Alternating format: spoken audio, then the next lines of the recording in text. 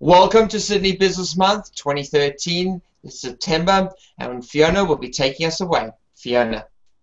Hi everybody, it's Fiona from Super Savvy Business, and thank you so much for joining our show. We're going to be broadcasting live every Tuesday for the next 4 weeks at 11 o'clock, and I'm going to be bringing to you some experts to help you understand what you can do to grow your business in the online world.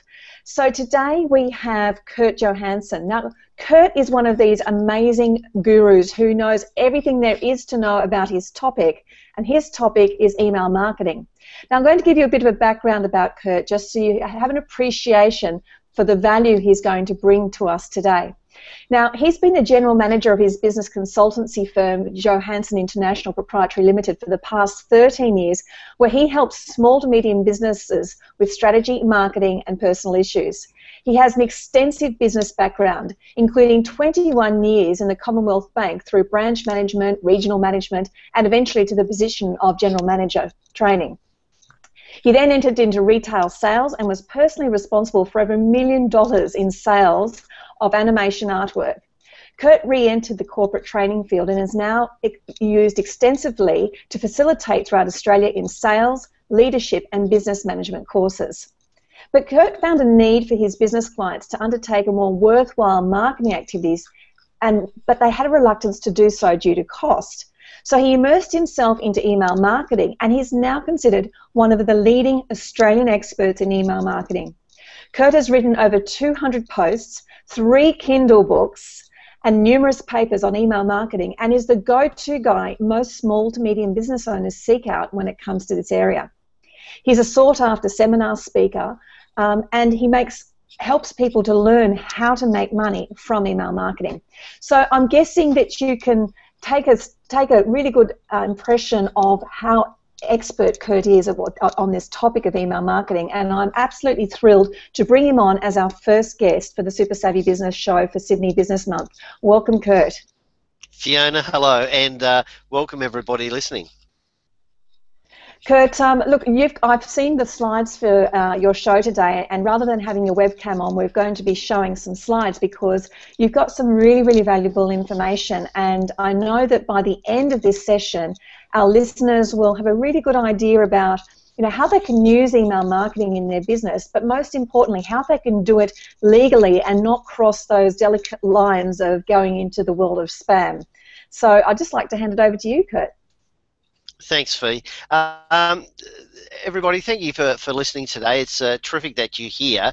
What I thought I'd take us through on this next half hour to 40 minutes is how you can use email marketing in your business and do it legally without spamming your customers.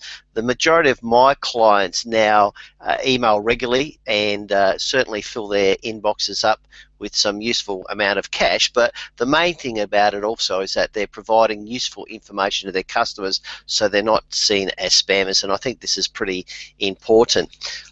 What we've got here is a range of slides, and we're going to make those available for those who would like them so they can look at the slides later and continue on their education as well and learning about email marketing. So during this presentation, what you're going to learn is what is email marketing, actually what's it all about, and that's really important to get your head around what email marketing is about. We're going to be looking at the Spam Act, including 3 critical points to stay legal. And the majority of people I know don't want to enter into email marketing because they say it's about spamming and how do you know if you're legal. Well, I'm going to clarify and demystify some of the myths today for you. What we're also going to do, though, is look at the penalties if you do get it wrong. So it's about doing it correct and making sure that you stay on the right side of what the laws say we can do. There are 7 real benefits of email marketing. Well, I'll take you through each of those. And one of the things also is if you decide to go into email marketing, there are programs that you should consider to use in your business. So I've listed 5 here, and one in particular that I use. I'll be talking a little bit about that one. And I'll also help you about how to write and format your emails and what to do if you need help, because we could listen to these type of programs and at the end there's many questions that people like to continue on with will ask, so we're certainly going to help you to go and get some help if you need some more after the program. Wow, Okay, Kurt, the main, I hope everyone's got their pen and paper ready, because it sounds like there's going to be lots of gold nuggets here. it's going to be content driven, Fiona, and really that's what it's about while we're here today, is to help people go out on their own. I'm pretty sure that when they finish listening to this broadcast, they'll be able to jump into email marketing themselves. But if they would like some help, then we'll certainly offer a way that they can get that as well. Fantastic. Okay, so the first thing I'd like you to really think about here is that what you're going to hear, it's take it on board and have an open mind. So I like to throw in a slide like this where it's really about staying open, and don't sit there saying email marketing won't work for me, because it'll work for any business, and I'm just going to help you understand how they can get it, go about to do it. That's probably the easiest way. So have an open mind, everybody. That's the main thing. So let's go on first and look at what is email marketing.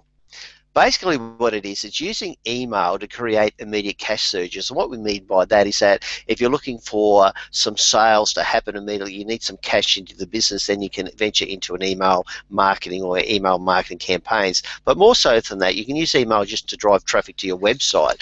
And that website, you may have specials on there, you may have other posts, depending on what type of website you've got. Most email marketers around the world use it to drive traffic over to a website, and it can certainly be used that way if that's the way you wish to. But more so for me is to keep in contact with customers. In the old days, we'd talk about sending letters out, we'd be talking flyers and pamphlets, but with email it can be so personal and so quick. It's just an easy and quick way to keep in contact with customers. And the reason I ventured down this path many years ago was my clients weren't doing any marketing or weren't contacting their customers at all, and I just thought that was dopey, is that there is this medium called email, and if we do it right, we can still keep in contact with our customers and be at the front of mind with them. One of the other things you need to, what can happen with email marketing also, is that you can send out special sales campaigns to your customers, and that's very important, especially Father's Day in Australia just went past, so many of my clients and myself are sending out special Father's Day campaigns, Father's Day sales campaigns, because people are going to spend on Father's Day, so why not put your product and your service in front of your customers? It's also about email marketing is you can bring in non-customers. So what we mean by that is there may be people who have registered to gather information from you depending on what type of business you have, whether it be a retail store or somebody just gaining some information or a brochure from your site. So you can keep in contact with what a class as non-customer. These are probably prospects in a real sense. They have yet to buy, so you can keep in contact with them and provide them with additional information to eventually turn them into a customer. You can also use email marketing to do a newsletter. Some of my clients use weekly newsletters, some do monthly newsletters, but it certainly enables you to be in contact with them on a more of a formal basis if you wish a newsletter to go out. And to me though, the key about email marketing is, and I can't stress this highly enough, it's always about the list, and that's your customers. It's about the relationship you have with your list, and then you've got a right to make the offer. And I'll show you later on how I particularly do it in email campaigns, but I really want to stress the point here. It's not about sending out emails for a sale, a sale, a sale, a sale all the time.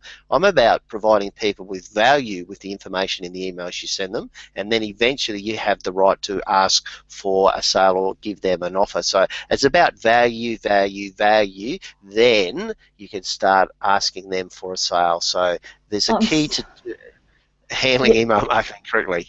Yeah, Sorry, look, Fiona? No, I was going to say I'm so glad that you brought that up, because yesterday when we did a hangout for Sydney Business Month, we were talking about this same concept of giving, giving, giving, and providing massive value to your customers and your leads.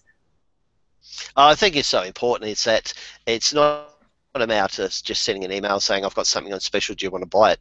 It's really about getting into the head of your audience and your clients and segmenting them down, which I'll show during these slides, and then saying what valuable information can I provide those people. For instance, what I send out emails generally to times a week at the minimum, and the majority of the times it's providing people with information how they can effectively use email marketing in their business. And then occasionally I'll be having in, look, if you do need help, I do coach. I've got some other products or services that you may also want to get your hands on, but really it's about helping people. That's the way to use email marketing. Fantastic. Okay, so let's have a look what you're allowed to do with emails. That's probably the first thing to do. And I want to take you through a couple of the acts. In Australia, we use the Spam Act of 2003. And in the United States, they talk about the CAN-SPAM Act. So these are the two acts that we should really be looking at in Australia. They are different, but they're very, very similar. So I'm going to give you an overview of the Spam Act of 2003, which most people in listening to this call are Australians, obviously, with the Sydney Business Month. But we will touch on the CAN-SPAM Act as well. Okay, so what does the Spam Act cover? And this is the Australian Spam Act of 2003. It actually covers, it says about the Spam Act, it's just not email. So it certainly covers email, these laws, but it also covers SMS. A lot of people don't understand that because we're now getting more into SMS marketing, and I've certainly used that with my clients and very effectively as well. But it is a case that it covers email, SMS. It also covers MMS, if you're going to send some sort of video through, and it talks about instant messaging. So the Spam Act is more than just talking about emails. What it doesn't cover letters. So you can go, the Spam Act doesn't cover any letters that traditionally you'd send out to people. It doesn't cover any flyers or pamphlets that you would like to traditionally put in a letterbox or you might receive from a supermarket chain. Telemarketing calls are not covered by the Spam Act. Any pop-up, if you have internet pop-ups, and there's whether they work or not work these days, but any pop-ups certainly aren't covered by the Spam Act. And what it is, any non-commercial messages which avoid a links. Now, this is pretty important. You can't be guilty of spamming if it's a non-commercial message or email to a person and there's no links that you're going to be sending a person to a website to try to sell. The Spam Act is talking about commercial messages. So you can't be guilty of spamming and just sending hello, how are you to different people. That's a really good distinction to understand, I guess, because especially if you are in the mindset of giving good quality content to people, but you're not necessarily saying come and buy. Does that where these sorts of emails can fall in? Oh, absolutely. And this question is about avoid of links. So you can't be really nice to people. I want to give you this information. Have somewhere in the email. By the way, click on here. It takes you to a website, and there's something for sale. This is it's got to be void of those type of links, but you can certainly send out messages to people and let them know about what they could maybe do. And for instance, the one that comes to my mind, if you're in selling baby prams or any of the baby goods, if you sent out some information about how a pram works or how to clean certain clothes, etc., and there's nothing there to suggest there's any sale being intended, but it's advice, then that would not be classed as a commercial message. If you were sending someone back to your blog page where there was a post, where there was further information or perhaps a demonstration video, but on a separate page there was commercial intent, would you be allowed to do that or not?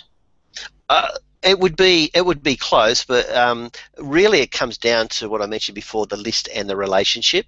If you have the relationship with the person and they wish to click through that to look at to the post to look at that video, then I'm pretty sure they won't be placing you into the hands of the authorities about spamming anyway. So that's why we always talk about the relationship before the offer is so important.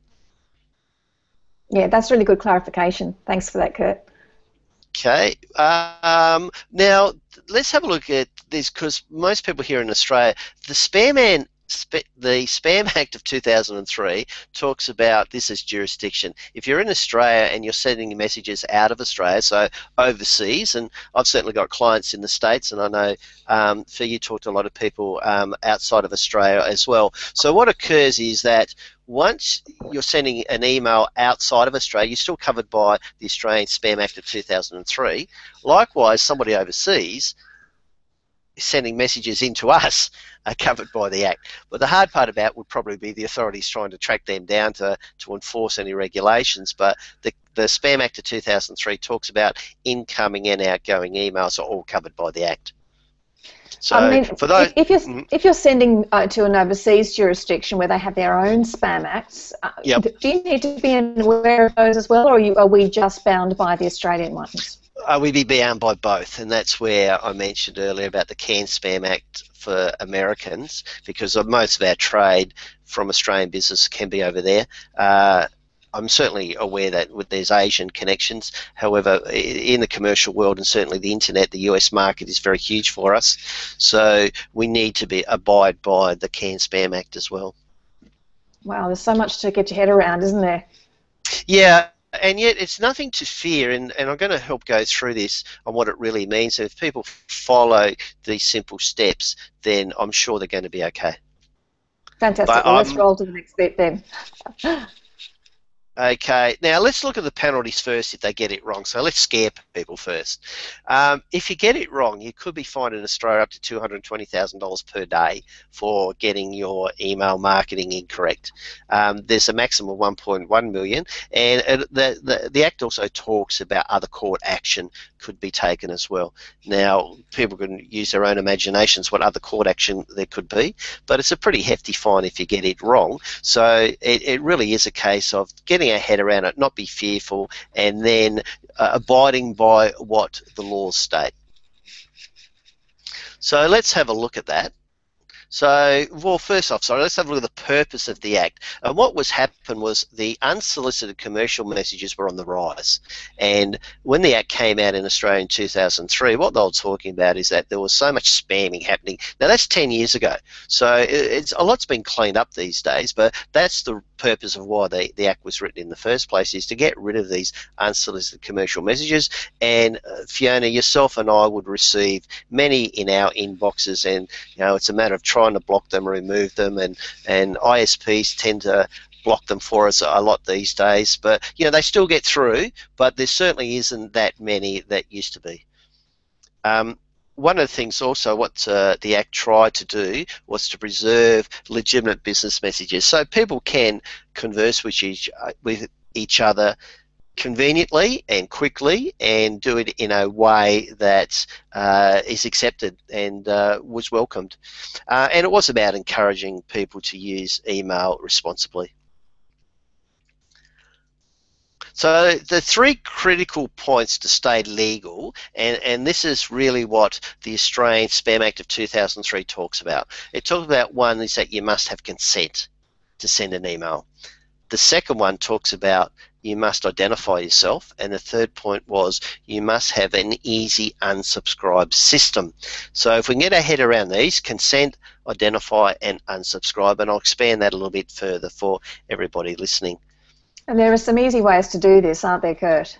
Oh, absolutely, yes. And it's, again, I'll stress, don't fear this. If you just know this is what you need to do and follow, then you'll be fine. The main thing about consent is, this is what we generally see in consent. People are friendly, they know each other, and there's a consent say, hey, let's stay in business, let's stay in contact.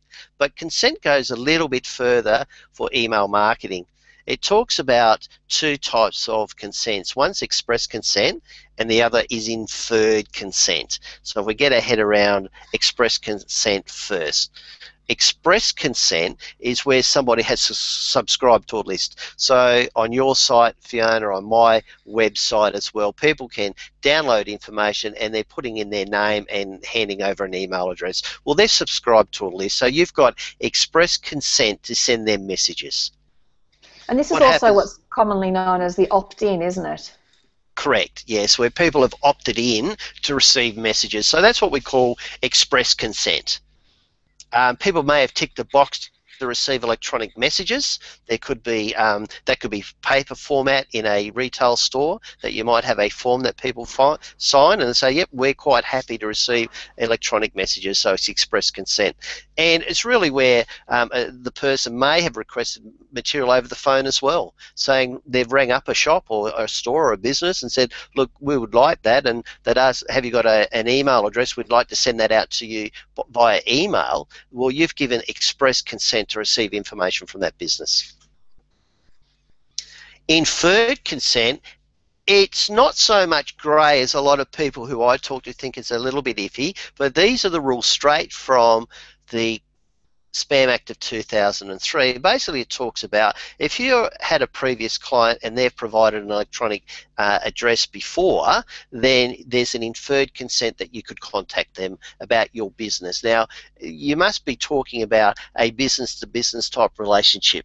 So you can't bring in something that they're not used to knowing what you're from, so, or what you use or what your products and services are. It's about the relationship you had before, so you can recontact them. If people purchase goods or services and they provide an electronic address to do so, to be contacted, and they give up freely, and that's probably the way to look at that, they freely give up that address.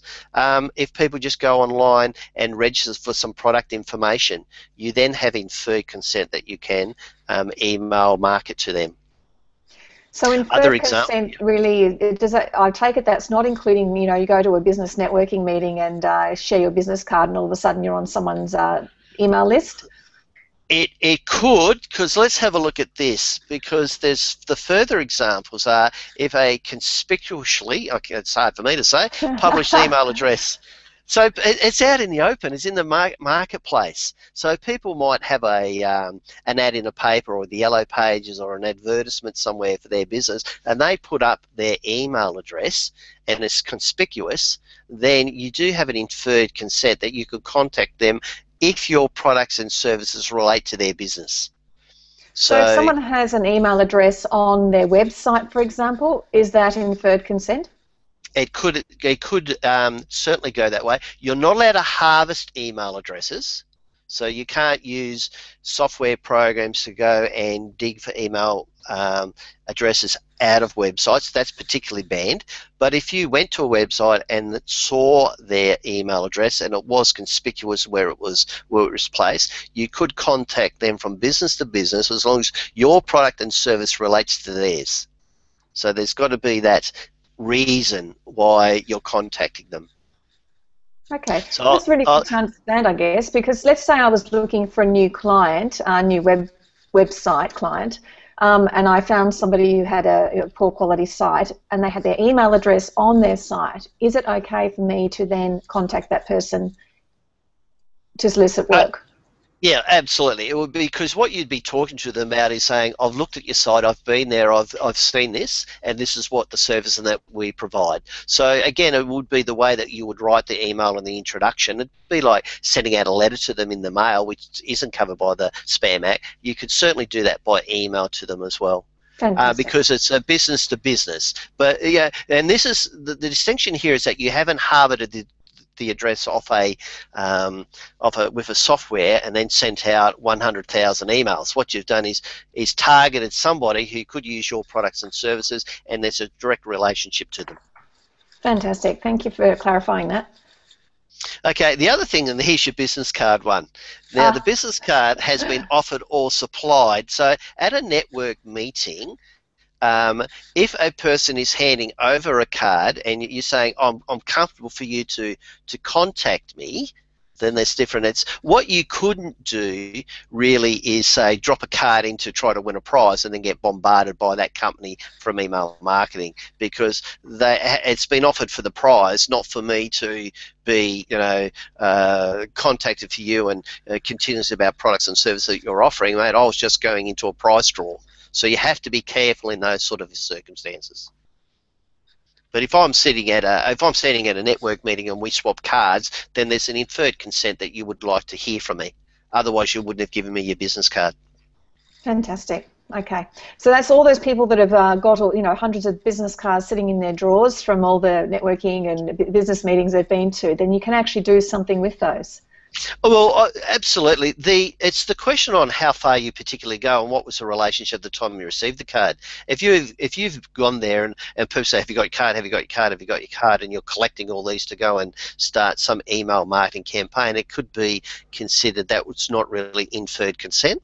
I'm talking about when you're having a discussion with somebody and they say, by the way, have you got a card? Yeah, sure. That you may wish to contact those people later about a one-on-one conversation. So that's there's a distinction there. Yes. Okay. The reason the distinction needs to be there because you'd only be contacting them for messages pertaining to their business. So you'd be taking it up and saying, "Hi Fiona, we met last week, or we met 2 days ago at the network meeting. Thought I'd continue the conversation with you. Is that okay?" And then again, you would then supply a little bit more about the products and services for them. Okay, that's a really good way to follow up, isn't it? Oh, absolutely. It's you've received the card, you've got it there. Do something with it. So, an email is, whilst it's personal, it's also a little bit impersonal. Is that people could find it easy to write. That's what I mean. Is that you've got the business card? Do I phone the person up? No, they might be in a row. I'll send them an email and give them a little bit more advice. All right, further examples of inferred consent is if people are shareholders of the business, then they would the company would have the right to send them email communications. If you were a magazine or newspaper subscriber, then there's an inferred consent there. Registered use of online services, subscribers to information or advisory services, financial members of any sort of association or club, you have the right to contact them. Contractors is another way, and any professional association members. So the Spam Act of 2003 goes a little bit further than saying we would consider these would be inferred consent, that you would be able to contact them by electronic means. But you need to take a bit of care here. There might be some one-off purchases, like someone might go online to order a movie ticket or a retail store or a restaurant, and what's reason here is that that ticket is going to be sent back to people via an email. So they haven't really freely given their electronic address. They've had to give an electronic address to get the information or to get the ticket, if you know what I mean. So you can go online and say, we'll email you the ticket. So I've got the ticket, I want to go to the movies. Well, that doesn't give you the right to keep bombarding me now. I just wanted to buy a ticket. So you have to be careful in those sort of circumstances. Probably the easiest way I could bring that out, recently I went to a play, and the only way you could get the tickets was to go online to get these tickets, and I only just wanted to go to see this play. So it doesn't give the theatre a right to send me everything on all their plays for right on. Now, I wouldn't personally worry about that, but that's where you have to be a little bit careful about what goes on.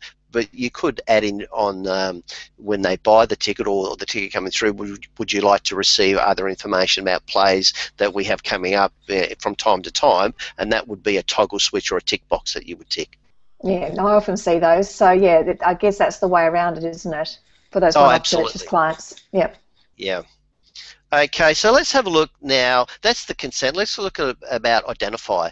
And what it means by identify is that you've got to give your company name, and you've got to give your contact details. Now, very much in the CAN-SPAM Act in America, this is very important. You've got to have both of these on everything that you send out. And one of the things here is that it covers more than just an email. Any electronic letters that you send out, any quotes that you send out, any invoices that you send out, you must have your company name and your address on those. And that address must be valid for 30 days as well, which is an interesting part they put in the Act. So you can't just say, yeah, I've got a PO box and then close it down. That you must know that address for people to respond to will be valid for 30 days. And I don't see why it wouldn't be, but I suppose spammers might open up PO boxes and close them down after 3 days and say, well, it was available at the time. Yeah. So any of your quotes, and look, that's interesting because I have different clients who send out messages to people and say, well, you're now talking about this is a commercial message, so make sure you put your name and your full address there. And generally they have those in footers and headers and signatures, and just make sure that's all part of the deal. Okay, the third part about to make sure you're covered by the Act is have an unsubscribe situation. Now, the unsubscribe button, what it virtually says is it's just got to be clear and easy to use. You don't have to have an electronic unsubscribe method in your emails. However, the programs we use certainly puts it there for you. But what you've got to make it easy for people, and I myself have complained from people that I've subscribed to various forms of subscriptions, and I've tried to unsubscribe, and then they take me through about 3 or 4 pages, and it's just not what the Act says. You've got to make it very clear and very easy to use. So somebody should be able to just reply back and saying remove me from the list, and then you've got 5 working days to remove them. So my suggestion is remove them within 24 hours or straight away. When people do come off my list, I act on it virtually straight away. And the reason I do that, I want to have a clean list as well. And that's one way where you can limit your spamming with businesses or with ISPs, is that you keep a clean list. Now, just to be clear, Kurt, that unsubscribe option needs to be accessible in the email itself, doesn't it? Yes, they've got to find a way to get out. And most of the programs that you can get electronically might have an automatic one, so they click on a button, it takes them out. But some people are loath to click those, so they'll reply by saying remove me off the list. So what I particularly do is that, and that does happen, and Tom, we don't fear that, because it just means they've time to move on. They don't want to become your client. They may not buy from you, so I'm quite happy for them to disappear. I'll always remove them, and I'll send an email back to say that they have been removed and show them that it has. So I like doing that side of it when people come personally and not hit the automatic button. I'll reply back once more to say that, thank you for your email. You have been unsubscribed from this list. And I just want them to know that it's I think sometimes too, Kurt, it's a good idea to get some feedback from people as to why they may have unsubscribed. Whether it was because they were receiving too many emails, or whether the emails just weren't relevant to them. Because I think as a business owner, it's important to understand why people are unsubscribing. Yep. I certainly don't do it myself, but I appreciate what you're saying, is that I don't do it via the email. Other clients who, for my clients where we lose customers, we certainly try to get an idea what's happening. In the email world, with the number of emails or subscribers I have, I must admit I'm guilty. I don't go there to find out why. I could send them a survey. I'm just happy to oblige, but I do let them know that they have been removed. So, but great point what you're talking about. It certainly makes sense in business. Okay, what are the... Yep. No, I was going to say, it just gives you a little bit of feedback as to, if you are going wrong somewhere in your email marketing, to get that bit of feedback from people to say, well, maybe we're sending emails too often, or maybe the content is really not relevant to the target market. So I think it's quite a valuable process to go through. Most valuable, yeah, for sure. Okay, so what are the 7 real benefits of email marketing? First, it increases sales. There's no doubt about that. The amount of products and services that I've been selling for clients over many years now, it's frightening how much extra sales come through. If people knew the number, and I'm talking, we're well and truly in the 7-figure numbers that we sell by emails. It reduces marketing costs, because once you've got your list together and you can send out multiple messages to people, it's certainly a lot cheaper than sending out letters. For instance, I had a chap who engaged my services from Melbourne last year, and we'd worked out that I'd sent him something like 187 emails, because he was on my list before he actually said, yep, this is good, I want to use you. And we had a bit of a chuckle about it, because I said, you've been on my list for 3 years, and you received about 187 emails. He said, yes, I know. I haven't read them all, but I've read most. And I said, there's no way I could have sent you 187 letters. I would have given up. It's and that's the great thing about the reduction in marketing costs that email provides. It certainly builds customer loyalty, because you can give them information that they're after. It shortens the sales cycles. And one of the great things I've got here in the sales cycles, to give you an idea, I've got a hotel chain, a group of hotels on my books who are my clients, and we did a special one particular month, and it was about a 1.5 litre Jim Beam bottle, and we're sending out, we found out one of their competitors had cut the price. So we simply changed the email. We also did SMS campaigns and threw in 2 litres of Coke at the same time, or 2 by 2 litres of Coke. So I got 4 litres of Coke plus that, because we could see the big chain had put it in the newspaper. We'd normally, well, they told me they normally sell between 3 and 4 bottles of any specials they do on Jim Beam. That particular special, we sold something like 33 loads. Now, if you take the difference between 3 to 33, it's 11 times more, and the percentages and the extra and the loyalty it actually brings, and that's just a shortened sales cycle. We could say, here's our price first. No, we're changing it tomorrow, and people just flocked in at it. 4 litres of Coke, it got a lot of people in the door. It's amazing. Yeah, exactly. Just sometimes the simplest of ideas can really just change a whole campaign.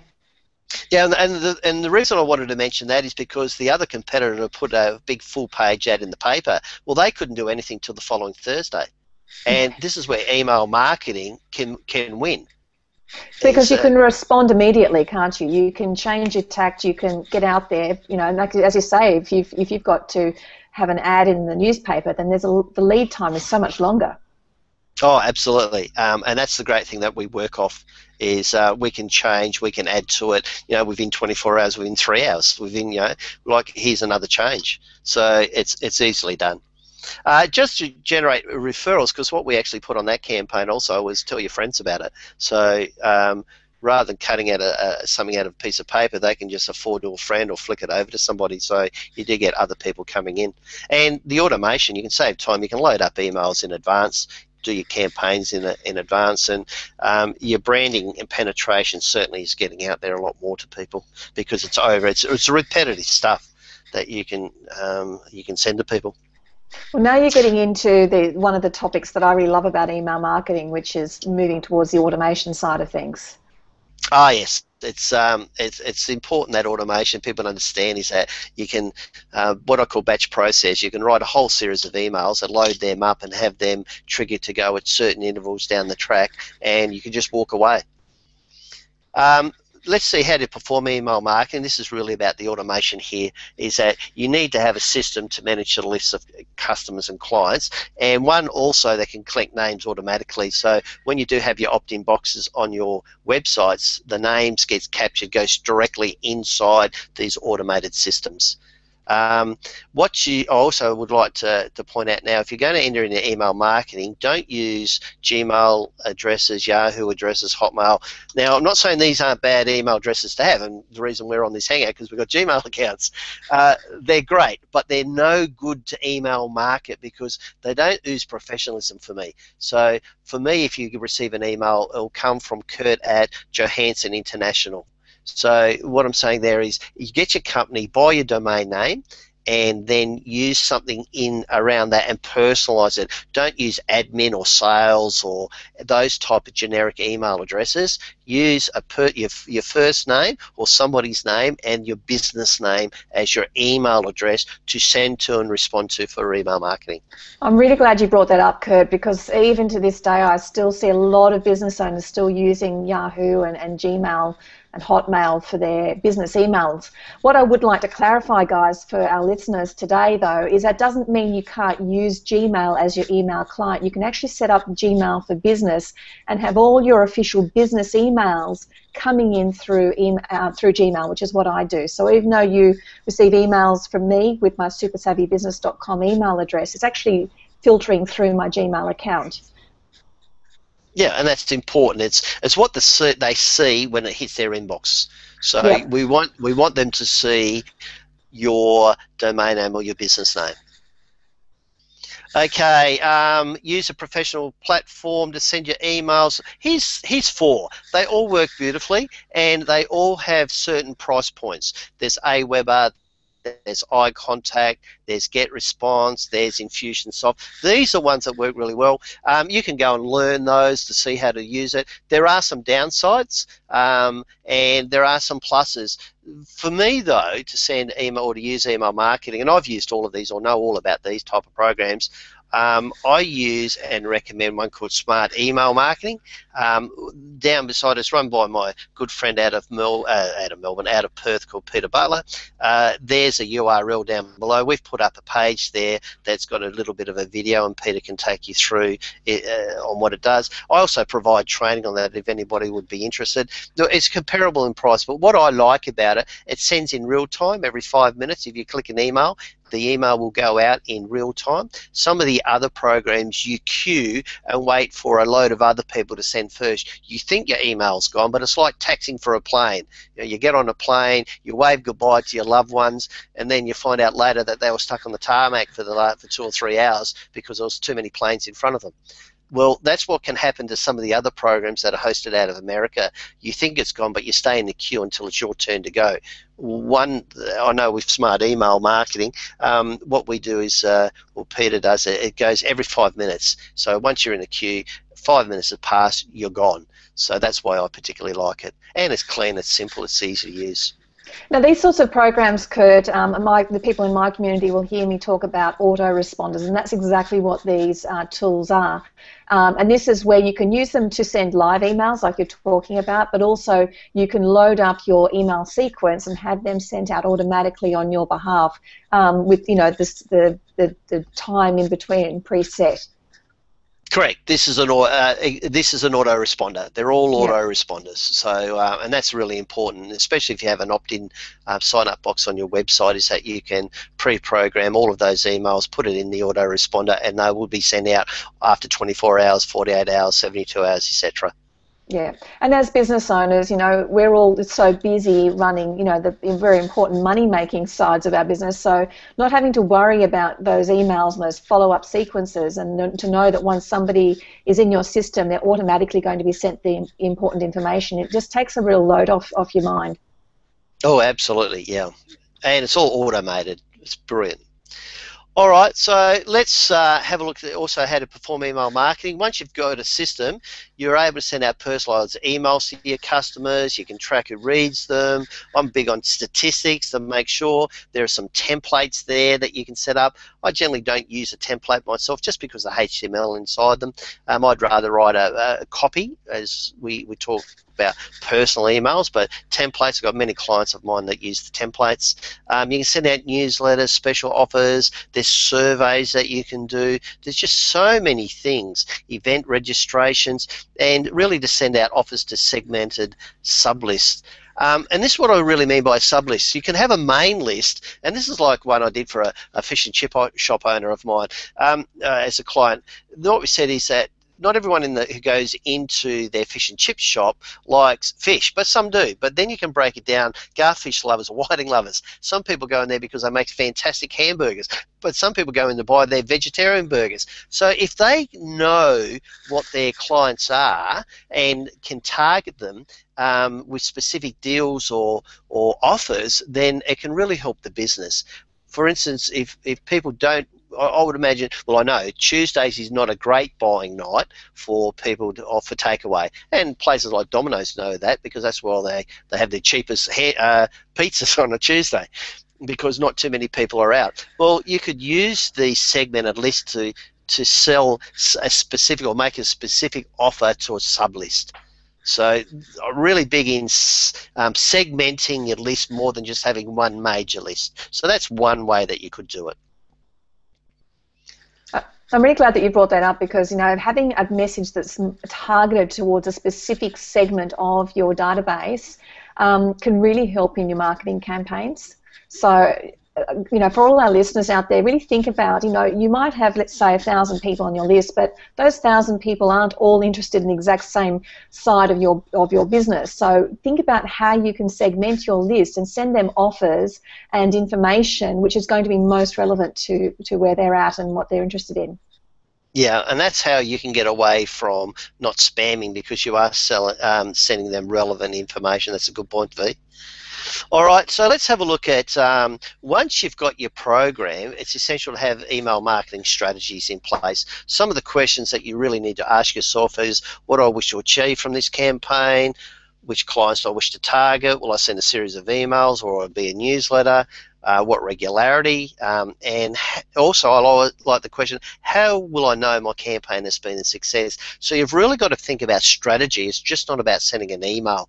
And in particular, when I talk about strategy, I talk about email campaigns, and this is the way I particularly do it. There's a target right up the top, what do we wish to achieve, and then we can work backwards, and often we'll be sending 3, 4 or 5 emails out to achieve that end target. And that's very important to understand the strategy behind this, and I call this my email step diagram. So it's never one email.